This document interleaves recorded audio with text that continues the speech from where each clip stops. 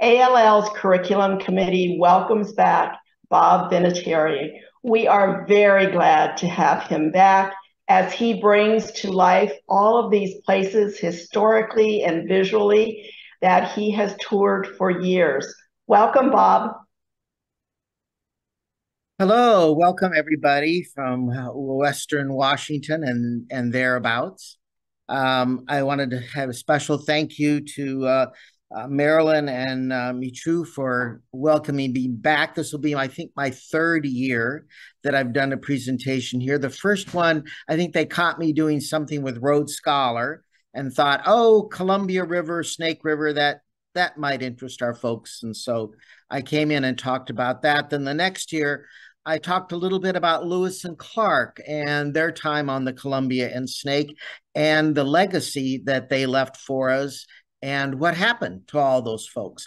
One of the things that I said at the very end of that topic was, we have this great story. There's other stories that never seem to get talked about. And I said, what about Zebulon Pike? Well, Marilyn heard that and she said, what about him? Maybe you could do a whole program on Zebulon Pike.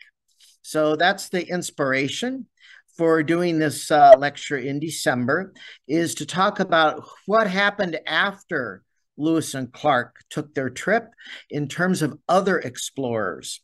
So we're going to look at Zebulon Pike, or as the title says, we're going to peek at Pike, which is I didn't come up with that. It was very clever, however.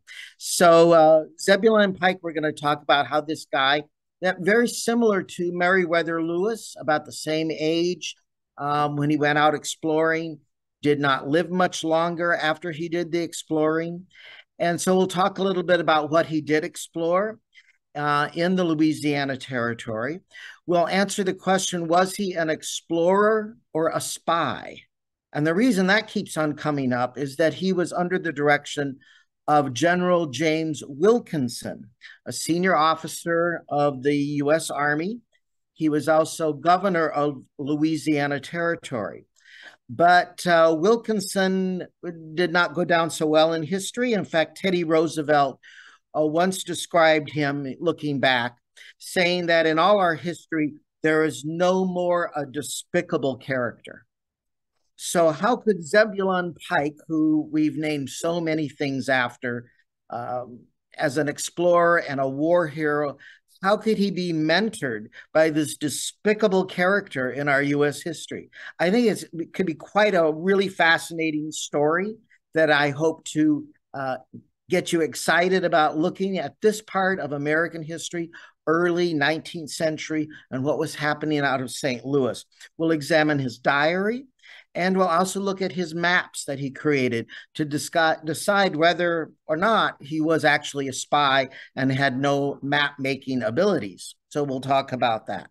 So I hope you can join us in discussing this creature, Zebulon Pike, and find out why so many things are named for him and deciding whether or not he was an explorer or a spy. So we look forward to chatting with you in a few months. Thank you.